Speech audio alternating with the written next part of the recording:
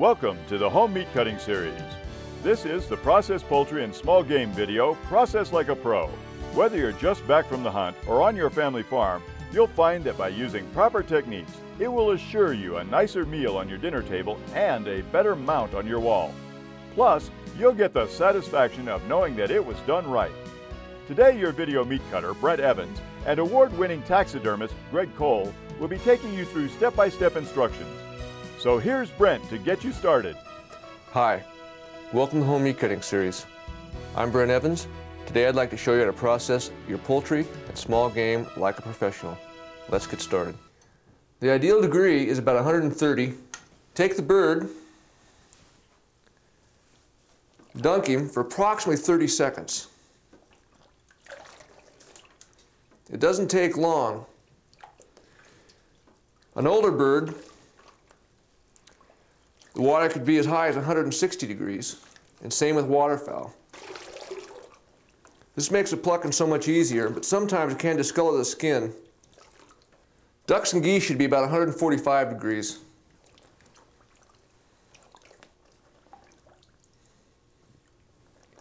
If you haven't got a thermometer, 130 degrees is approximately a little too hot to touch. What this does is loosens the fat underneath the pheasant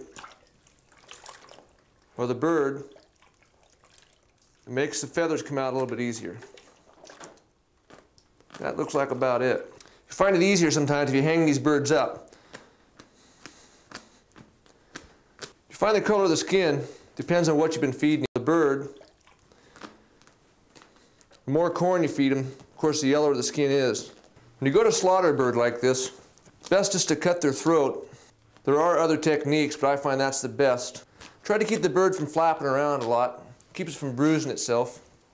Like I mentioned, on an older bird, you might want to raise your degree of water between 160 and 180. You've got to be careful not to burn the bird in hot water. It doesn't take long.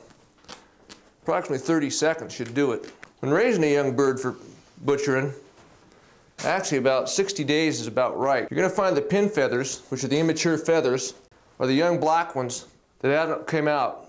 If you take a dull knife, sometimes you can pull them out like that. Sometimes you'll need to take pliers to them. Chickens are inexpensive when you buy them cut up at the store, but sometimes when you're culling out your flock of your old hens, or sometimes raise a few broilers, I think you end up with a more superior piece of meat. You know exactly what's gone into them. Like I say, you might find it easier if you hang these birds by their feet. That way you haven't got to turn them as much. This was a young rooster. They just don't seem to get real fat. He's about 6 months old. I just found I had a couple more roosters than I needed.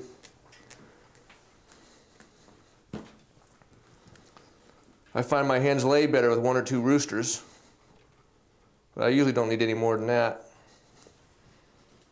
The wings are always tough, especially these main flight feathers. You usually have to get a pair of pliers after them. Usually on a younger game bird, you might not need to scald them. But if you do bring home an old chuck or a pheasant, sometimes a scalding works pretty good. If you ever plucked a duck, you'll know that they can be really rough. Say these main flight feathers are fairly rough. You might need to use a pair of pliers. Again, it's important to keep your water degree at about 130 on a younger bird. If you've got a lot of birds to do, keep an eye on it. Especially don't let it get too hot. Usually won't hurt the bird, but what it'll do it'll singe this outer skin here and discolor it, and this doesn't look as nice.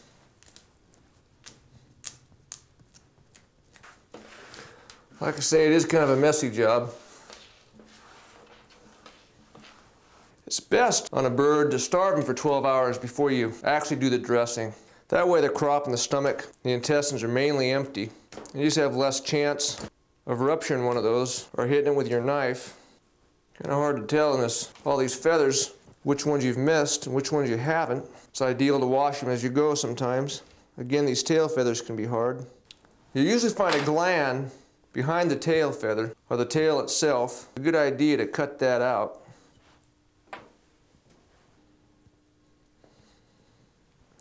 You can see here it is again. I didn't get it all. the gland itself. Cut that out. You can see it underneath the skin. Some are worse than others.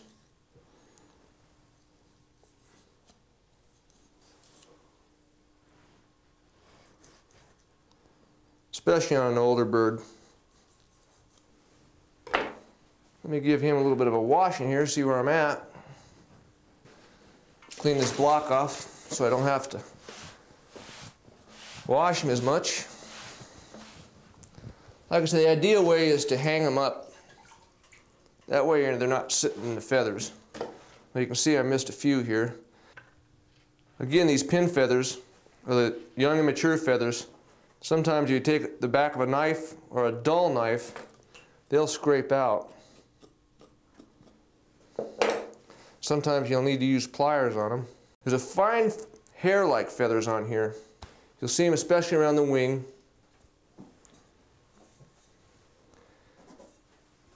If you take a propane torch, a plumber's torch, you can burn them off. Of course, be careful not to burn the skin. And then give them a good washing afterwards. And take your knife and scrape as you go. Those will come right off. Go over your bird again, make sure all feathers are off it. Next, show the dressing. First thing you want to do is take off the head. So use a big knife.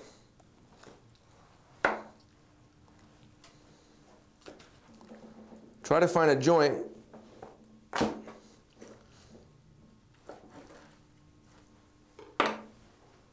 Next, we'll take off the feet.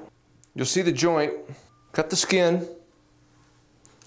You want to keep this cut fairly low so the skin doesn't pull up over the knuckle of the drumstick.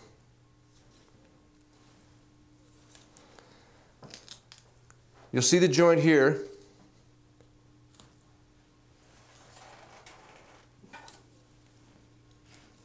Through the joint.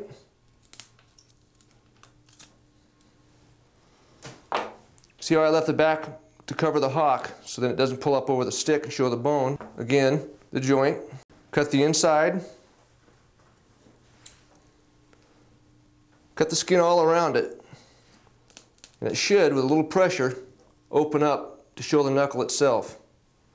There's the tendon. Cut the tendon. Now, you'll want to cut the skin up the neck from the back. Take a knife. It's always easier and actually safer when you use a sharp knife. You don't have to apply the pressure that you do with a dull knife. Want to make sure the skin's cut back to the shoulder. The throat and windpipe needs to be cut away from the neck and the skin itself. Cut down. You'll see the windpipe and the throat. Cut that away from the skin. Next, cut the joint between the shoulder or the back, between the wings and the neck. Again, there's a joint. If you can find that joint, apply a little pressure. Cut the neck away from the windpipe and the throat. As I mentioned earlier, it's good to let your animal and bird go for 12 hours without eating. That way, the crop here, which is where they first hold the feed for grinding, isn't full of feed. Reach down, grab the bag as far back as you can get it. The crop not only holds feed, but also has small gravel in it to help grind the feed, the grain, so it can digest. Next, you want to start at the vent. Cut all the way around the vent. Try not to cut it, which is hard to do. You're kind of working in the dark. Just try to be careful.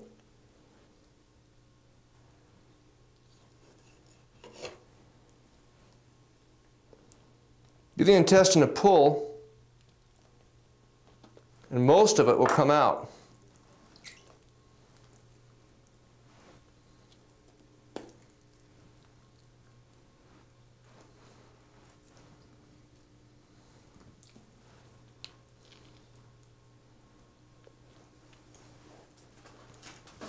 Keep your area clean. Any fluids or anything that's from the intestine that's on your block or on your bird itself should probably be trimmed away just because it's more sanitary. Next, you want to place your fingers inside the cavity of the bird. This is the gizzard and the throat.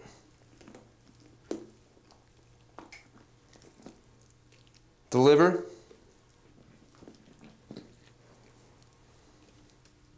This technique's the same for any game bird.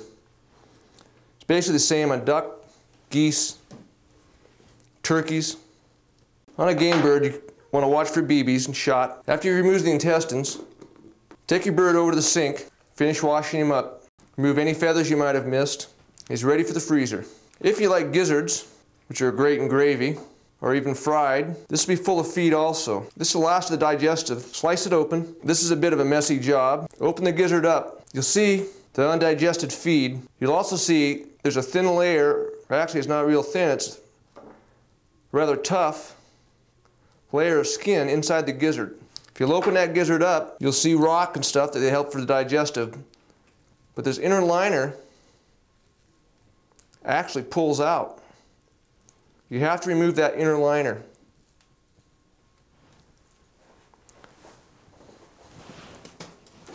It's probably best to empty it. Again, keep your area clean. Apply a little pressure to turn that gizzard inside out. Pull that clean. Trim the top. Wash your gizzard up.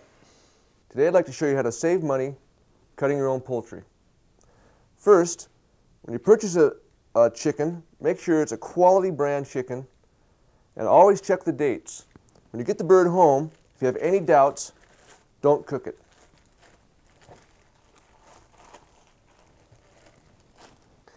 Let's start by removing the neck and gizzard.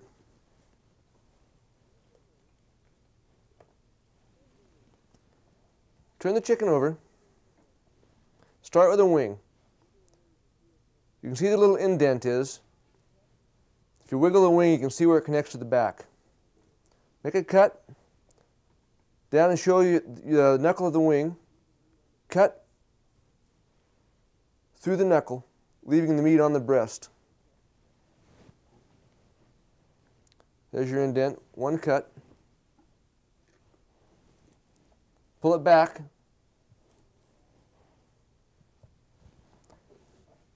Turn the chicken on its back. Cut through the excess skin and open it up so you can see the back. See where the thigh and the back is connected. Start at the back towards the tail. Cut along the backbone until you hit the thigh bone. Grab hold, pull it out, and again, you'll see where the knuckle has been disconnected.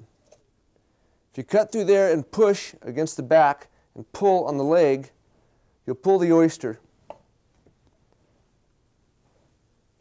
piece of meat away from the back.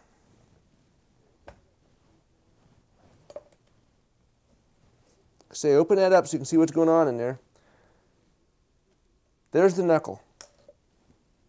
Cut down through the knuckle, pushing, pull. You can see how you clean that piece of meat. Comes right away from the backbone. On the breast, cut through that skin. You can see the backbone. Right through here is the wishbone. You want to cut between the wishbone and the backbone, right through the ribs.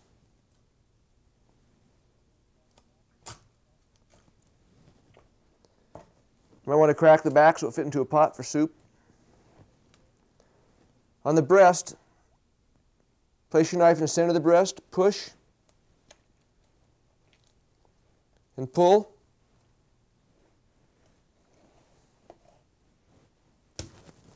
From your leg, from your thigh, you can see where they're connected. Again, between a joint and a ball joint. If you're going to bone it, a lot of times if it has a keel bone on it, you give it a little crack like that, that'll just pull right away. Makes it easier for barbecuing or for cooking. On the wings, if you're looking for wingettes or drumettes, you have three joints: the tip, the wingette itself, and the drumette. Again, if you wiggle that back and forth, you can see where it's connected. You want to cut right through that joint. There's your wingette. See these tips? The drumette make excellent soup. Again, see where the joint is? Just that easy. The back and the wings make good soup. There you have a cut up chicken, ready for frying. If your recipe calls for a boneless chicken, here's a way to save big. Turn the breast, skin down. Again, with just the end of your knife and pointing towards the bone.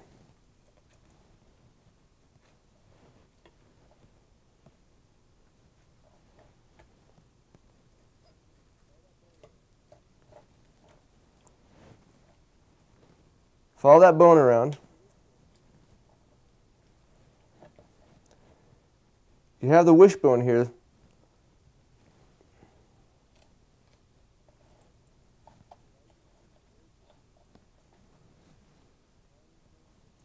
See, all you need to use is the very tip of your knife.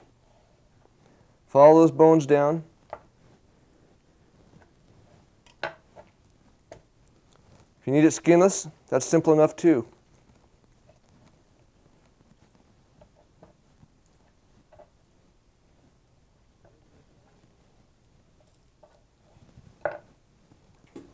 Now there's a low-calorie meal. Here's another cut that's becoming popular: boneless thighs. It's actually pretty easy. Again, using just the tip of your knife. Start at the knuckle. Run your knife the length of the thigh.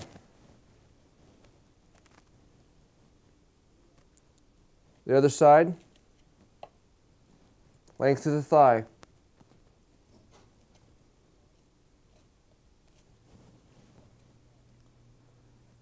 Keep your knife angled towards the bone. Now if your recipe asks for skinless thighs, that's simple enough also.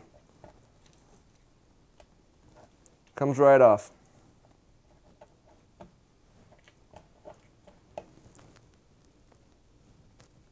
Again, like I say, you just use the tip of your knife.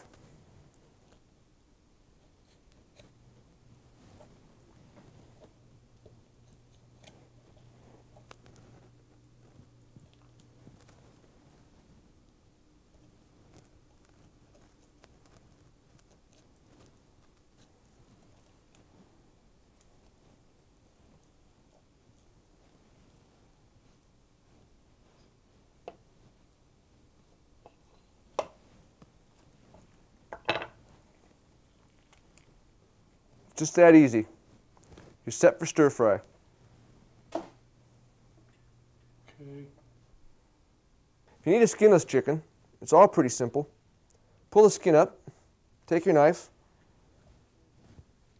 cut down the middle of it. The rest just pulls out.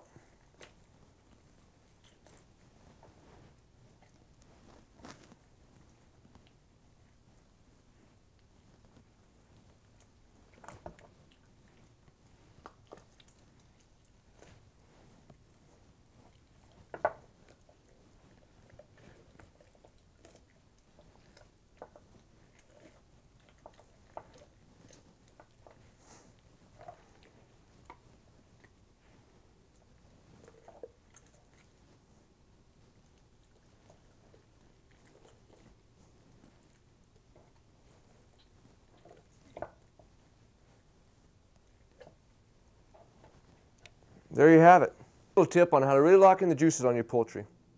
Take black pepper, really rub that into the skin.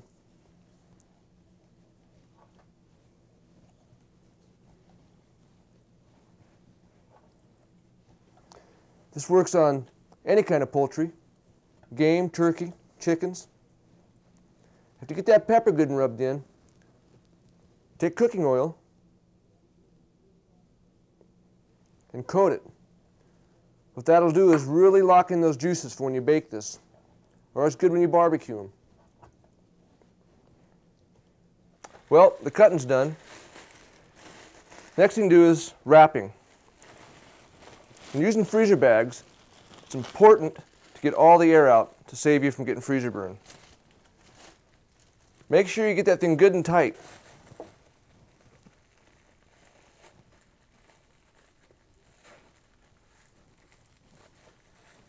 so no air can get in there. If you freeze your fresh fryers, best way to thaw them out, put them in the sink, let a trickle of cold water run over them. They'll thaw out in a little over an hour.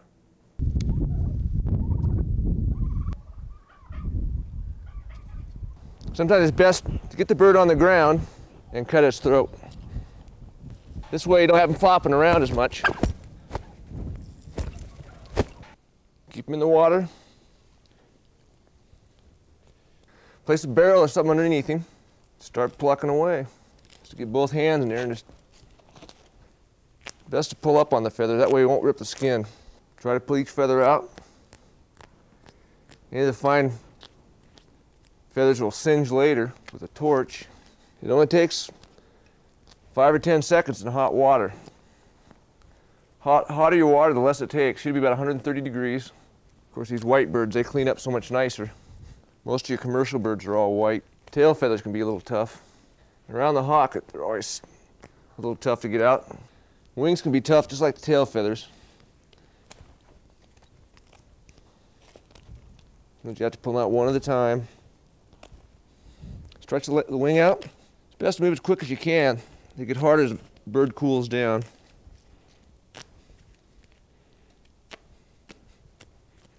Well, we've got the most of the feathers out. Next, you want to go through and pick out any that you've missed. Any real tough ones. You might want to use a pair of pliers. On these wings,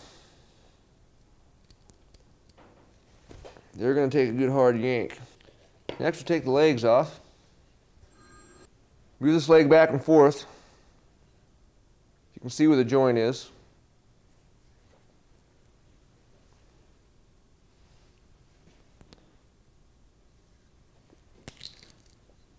Cut that tendon. There's the tendon. I'm going to take all that outer skin off with the leg. Take the head off. Apply some pressure on the knife.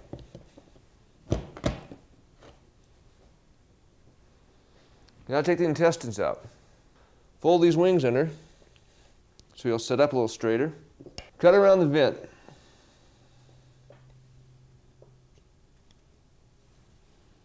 Try not to cut the intestine. Next cut, make right across below the breastbone. Take your knife.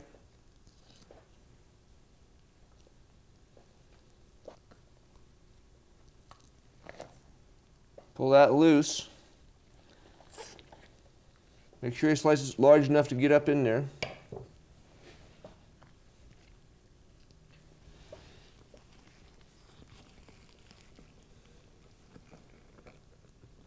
Reach back past the heart. You'll feel the throat.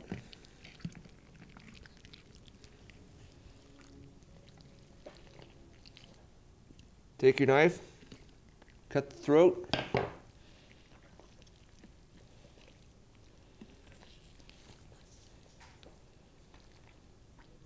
Lift everything out. This is the spleen. You want to cut away from that, just so that doesn't happen. Take your liver and your heart. This is the gizzard. Cut it away from the intestine. To clean the gizzard, take your knife, split it. Gizzard holds gravel, which helps digest the bird's food. Inside the gizzard, there's an inner lining between the meat and what holds the gravel and feed. If you pull that out, you have to wash it off later. You want to skin the neck out.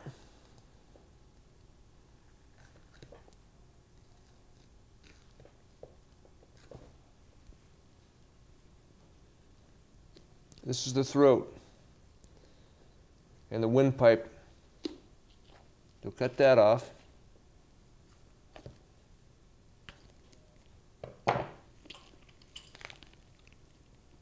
Should pull out. There's another bag in here that holds feed. To take the neck off, take it back to where it's connected to the back.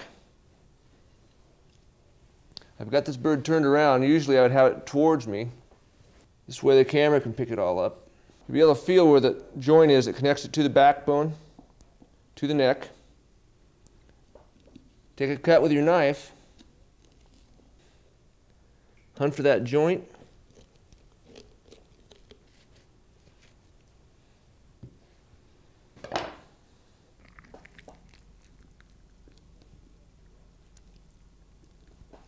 Don't want to leave any windpipe or intestine there. I want to clean up some of the fat. Next, you want to take him over to the sink, wash out his cavity, cut away any blood or anything in there you want to wash out. I'd like to show you how to cut up a turkey. They cut up exactly the same way that a chicken does. So it might give you a better idea of where all the joints come apart at. Start by taking out the giblets and the neck.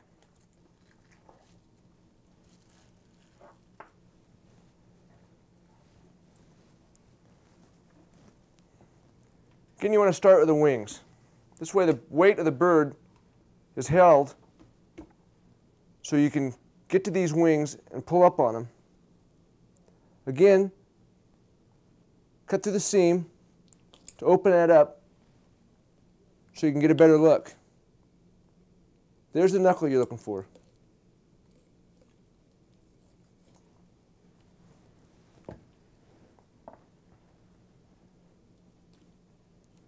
Cut all the way down to bone. Then pushing on the bird's body, pulling on the leg, give it a pull. They're a little tougher than chickens, but then they're a little bigger.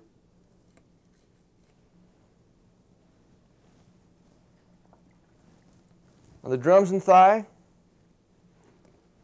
same way like I say with the chicken. Pull the leg out away from the body, cut through the skin so you can see down in there. Pull back a little bit. You can see here where the thigh seam runs along with the backbone. Start back by the tail so not to leave any meat on the back. Cut to the joint. Get a good hold of that leg and push down on that back and pull. You'll see all this meat that would have been left on the back.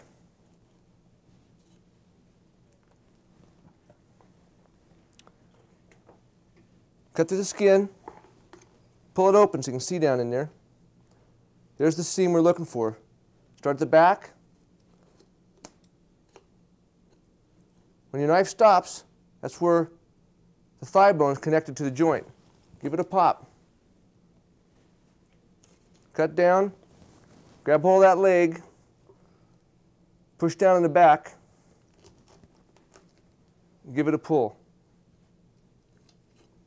That's your oyster.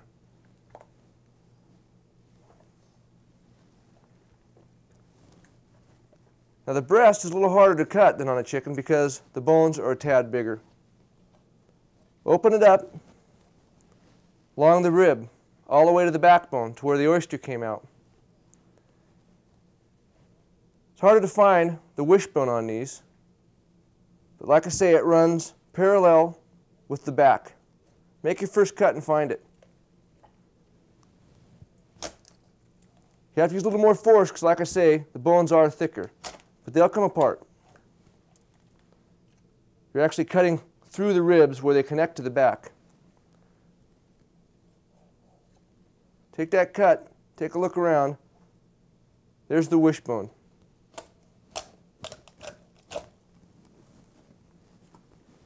Again, cut across that tendon there. Give her a bend. She'll come right apart, so she'll fit into a pot for soup. There's a couple different things you can do with the breast.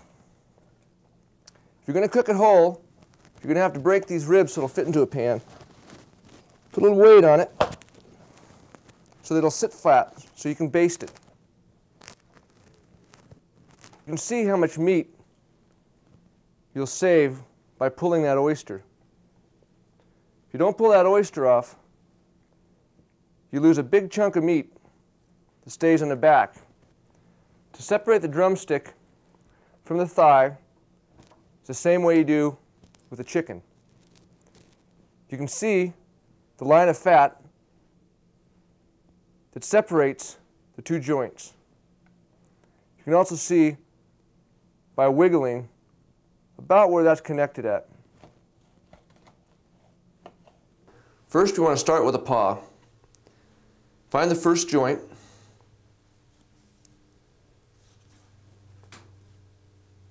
Take your knife, give it a cut.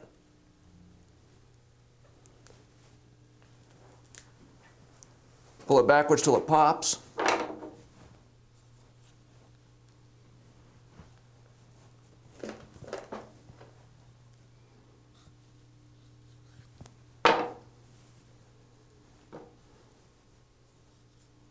Cut the hide away till you can see that joint.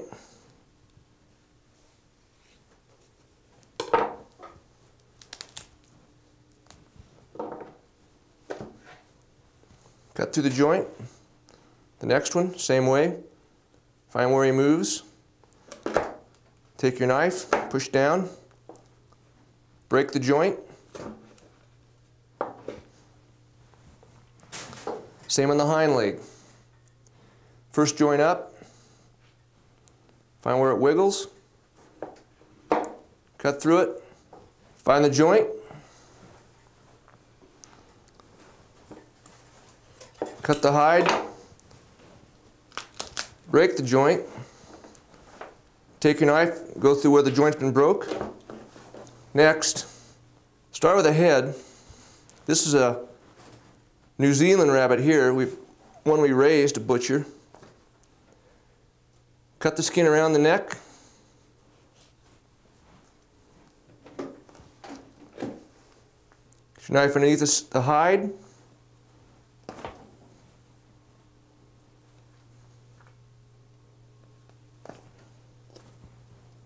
So you've cut the hide all the way around the neck.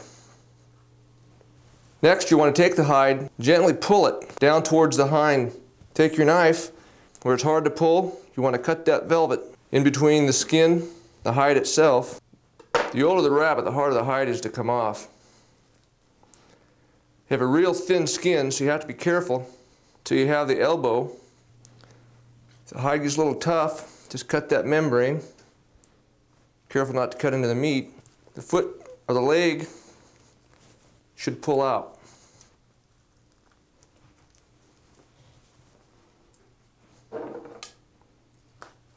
Cut that membrane so I get my finger in there.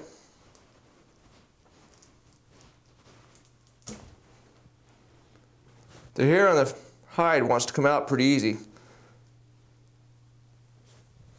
Taking it off like this. On a field dress rabbit, on hunting, you'll want to try to get all the buckshot out, trim away any big blood spots. Again, pull that down to the elbow. Cut any hide away that's hanging up on there. Again, grab hold of the elbow.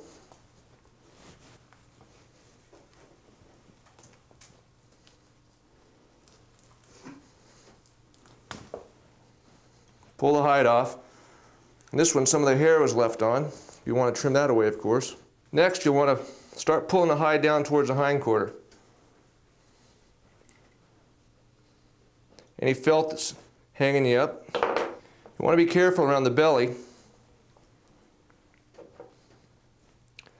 Try not to rip it. Try to keep the intestines in the rabbit, which sometimes isn't as easy as it sounds. This is the felt I'm talking of. It's a fine membrane in between the hide and the skin itself. If the hide gets too tight, it starts to wrinkle on you. Sometimes you can give her a cut. It'll open up better. You try to keep the hair off the meat as much as possible. Of course, on rabbits, it's fairly hard. They have such a fine hair. On a field rabbit, it's best to hunt them after the first freeze. You seem to have less parasites.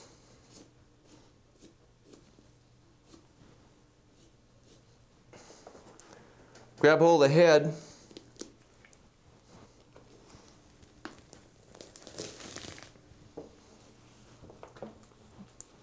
Give it a gentle pull. Again, you don't want to rip the belly if at all possible. With all game, it's best to get them cooled down as soon as possible after the kill. We're down to the hindquarter now. You'll see the tail here. On a male rabbit or a buck, you'll have to watch the penis.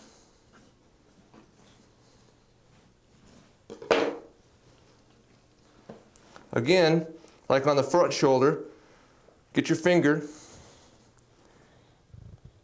in between the hide and the bottom of the knee.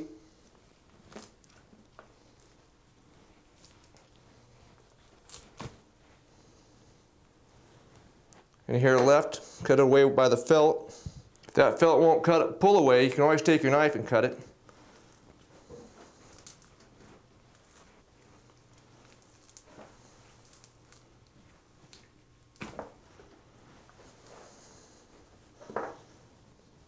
What's left here is the tail is inside the hide,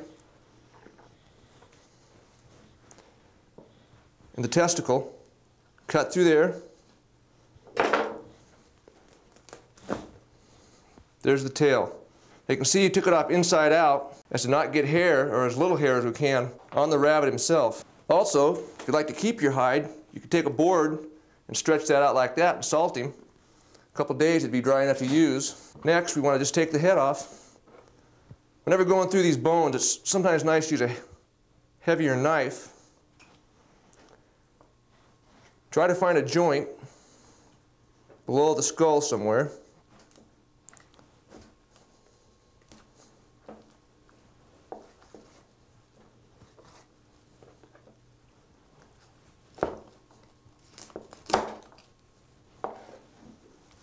Look your rabbit over. It's best if any hair is left on him. We'll take him to the sink and wash it off. But some of it you might have to trim off. Next, we take the guts out. Start between the legs where the belly is. Put your knife underneath there and pull up as not to cut the gut itself. Once you've made your first incision, you can usually pull that stomach up away from the intestines all the way to the brisket, which is where the ribs are joined together. Open it up. Again, lift him up. Stick your knife through. On each side of the brisket, there's a joint where they join. Is where you want to cut.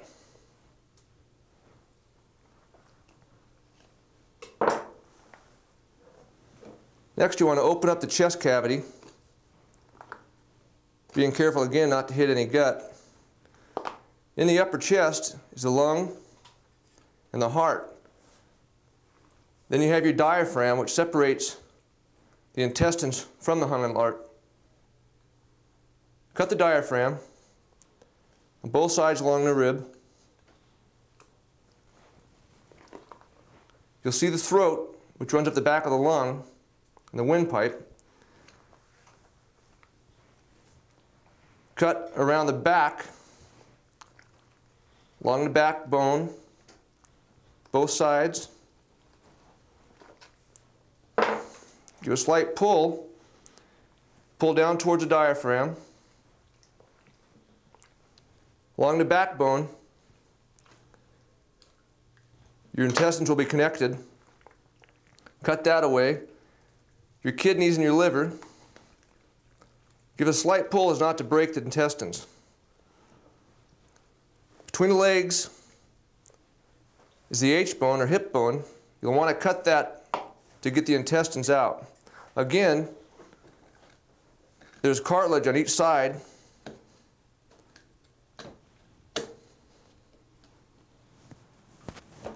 Which usually you can break with a knife. Open that up so you see the large intestine. Take a knife, cut all the way around it, both sides, around the back. Gently pull it, cut it. And there's your animals dressed. The heart is on the lung. The liver It's just above the stomach.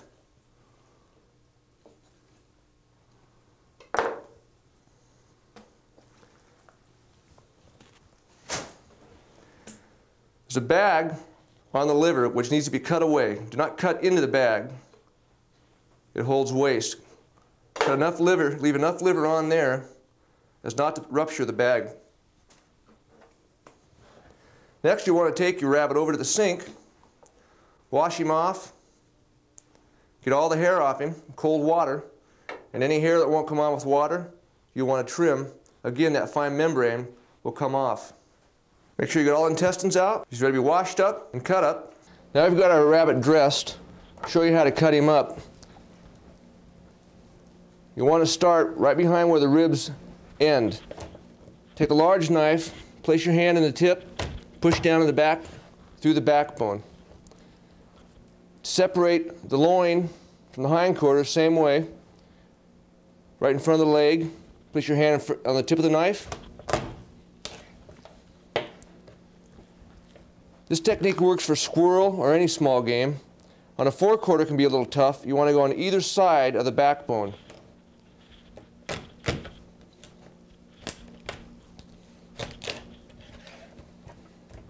Same on the hindquarter, either side of the backbone. And there you have it. We're ready for frying. Well, I hope I showed you something you could use. Thanks, and see you next time. Hi, my name is Greg Cole. I'm from Reno, Nevada. I'm an award-winning taxidermist, been practicing taxidermy for over 20 years.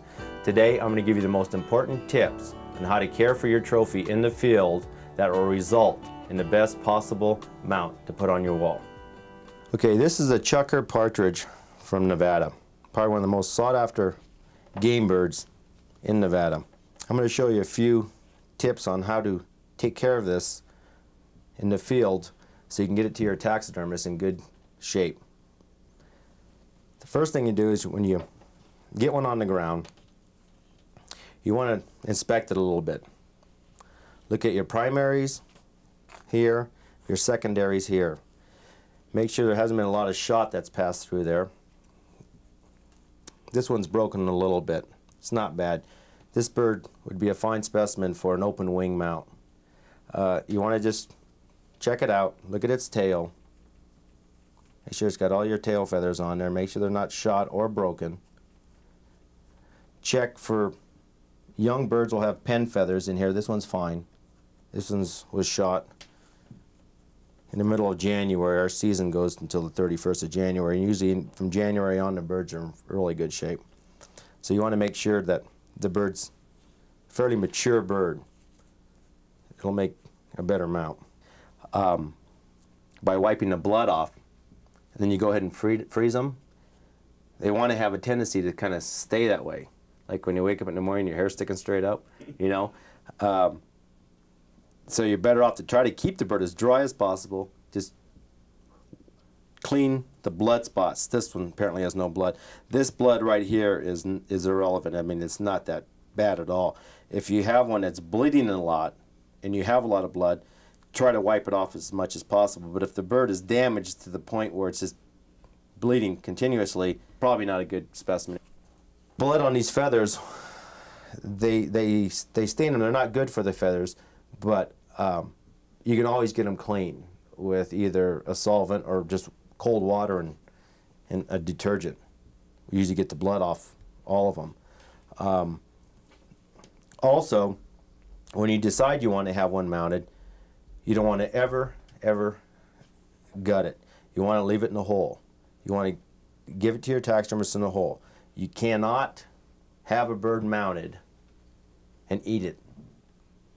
You either have to make up your mind. You want to eat it or you want to have it mounted. You can eat one that's a little more shot up, that's not as prime specimen. And also, like a large waterfowl, when you get a large waterfowl down, sometimes you shoot them, they're kind of broken up because you're shooting that heavy shot. If the wings, like I said, are broken, the legs are broken, the taxidermist, a good taxidermist, should be able to take care of it. There shouldn't be any problem with that at all. As far as the blood, the amount of blood on it. Waterfowl feathers are pretty much water resistant, so the blood won't saturate it too bad either. You know, they'll just beat off it like the water does. So if you get a bloody bird, as long as he's in good condition as far as the waterfowl is concerned, you should be fine. And like I said, take it to your taxidermist and they'll usually give you the right advice, whether it's a mature bird, have it mounted, or it's a young bird, first-year bird, where you have a lot of discoloration, you don't have the right color. This bird happens to be probably a 2 or 3 year old bird. He's got all his color, he's in fine shape, you know. This one here has a broken leg. Broken legs can be fixed. Broken wings can be fixed by the taxidermist. Once in a while you'll get a BB shot through the beak. That can be repaired if it's not damaged too much. Okay, the first thing I would do is I would take a cotton ball, put it into the throat cavity, keep any blood from draining out. Every now and then you'll get blood coming out of the nostrils. You can just wipe it clean, which would be fine. And then, like if it was a broken wing, let's say, I would take a little gauze pad, or you can even use cotton, wherever the spot was, I would push it in there, just to absorb some of the blood. Because the less you have to wash these birds, the better off you'll be, and you'll have a lot better mount. And just get it kind of nice and tucked in. And then we'll take a nylon stocking, just a woman's nylon stocking, gather it up to where we got the toe here. Slip the head in. I usually slip the head in first. A lot of people will take it and stick it underneath the wing, but if you do that, sometimes you'll have these feathers bend on you a little bit and they'll break. You're better off just to stick it in like this.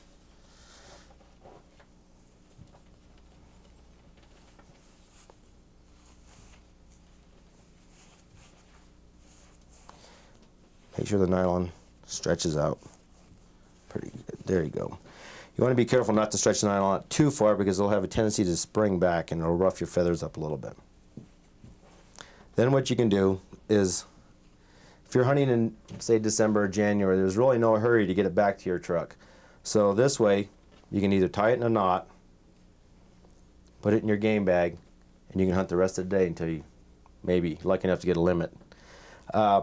This process will work fine with any bird.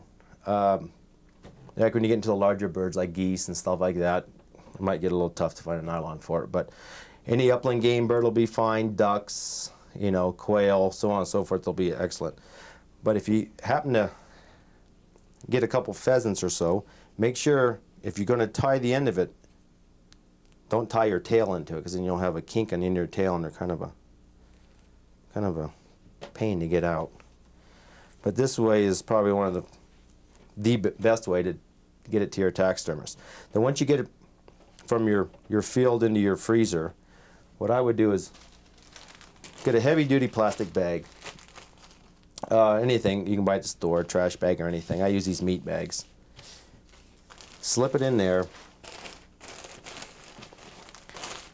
I try to get as much air out as I can. Just fold it up real nice. Be careful here where your tail and your feet are. You don't crunch it. Just fold it over real nice. Try to get as much air out as possible.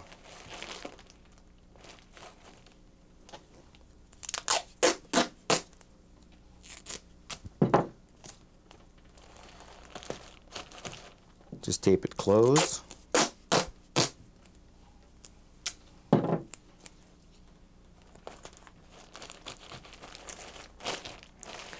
Go ahead and just put it into your freezer and get it to your taxidermist as soon as possible. It'll stay good like this for probably, 8 to 9 months. There's another way you can seal these things, also I use in the studio, are these seal-a-meals. These are probably the finest way to keep these birds preserved, because this draws all the moisture out of them, and they're good for 1 or 2 years. A lot of taxidermists will use this technique. It's probably the best way to do it.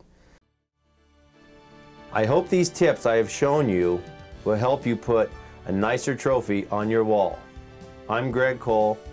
Until next time, good luck hunting. Thank you for watching. We trust that you found this video both informative and interesting. Other titles include everything you'll need to learn to process your meat, poultry, and fish. Process like a pro.